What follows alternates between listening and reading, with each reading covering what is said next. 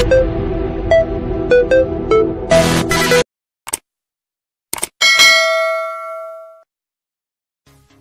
Friends, welcome back. ഇന്ന് ഞാൻ വന്നിട്ടുള്ളത് സ്പെഷ്യൽ പാസ്ത മസാലയുടെ റെസിപ്പി ആയിട്ടാണ്.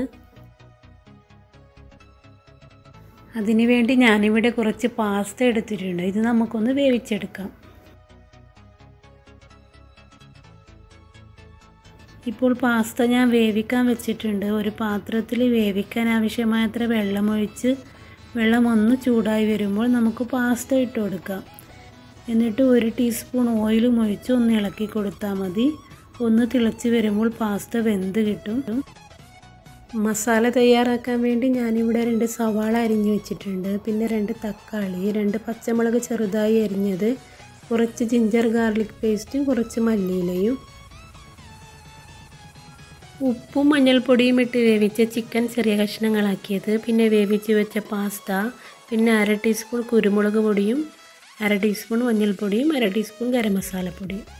ഒരു പാൻ അടുപ്പിൽ വെച്ച് പാൻ നന്നായി ചൂടായി വരുമ്പോൾ അതിലേക്ക് കുറച്ച് ഓയിൽ ഒഴിച്ചു കൊടുക്കാം.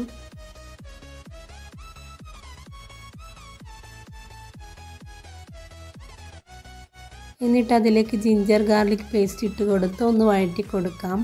പച്ചമണം മാറിയെന്ന് തോന്നുമ്പോൾ അതിലേക്ക് സവാളയും കുറച്ച് ഉപ്പും ചേർത്ത് വീണ്ടും വഴറ്റി കൊടുക്കാം. ഉപ്പ് ചേർത്താൽ സവാള നന്നായി വാടിക്കിട്ടും.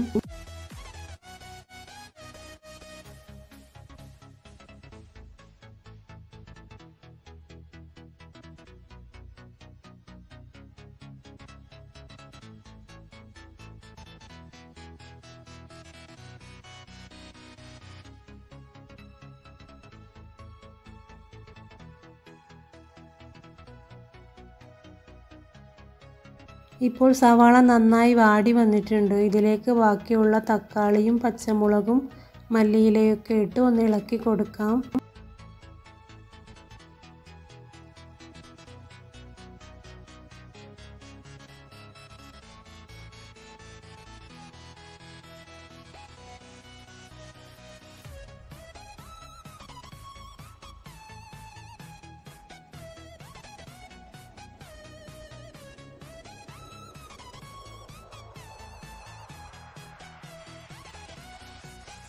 ഇനി എടുത്തു വെച്ച മസാലയൊക്കെ ഇട്ട് കൊടുക്കണം.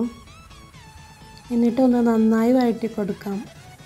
ഇപ്പോൾ എല്ലാം നന്നായി വഴന്ന് വന്നിട്ടുണ്ട്. ഇനി അതിലേക്ക് കുറച്ച് വെള്ളം ഒഴിച്ചിട്ട് ഒന്ന് വഴറ്റി കൊടുക്കാം. തക്കാളിയൊക്കെ ഒന്ന് നന്നായി വെന്ത് വരാനാണ്. എന്നിട്ട് ഒരു 3 മിനിറ്റ് നേരം ഒന്ന് മൂടി വെക്കാം. ഇനി ഇതിലേക്ക് ഇടേണ്ടത് ചിക്കനാണ്. ചിക്കനും ഇട്ട് ഒന്ന് നന്നായി വഴറ്റി കൊടുക്കാം.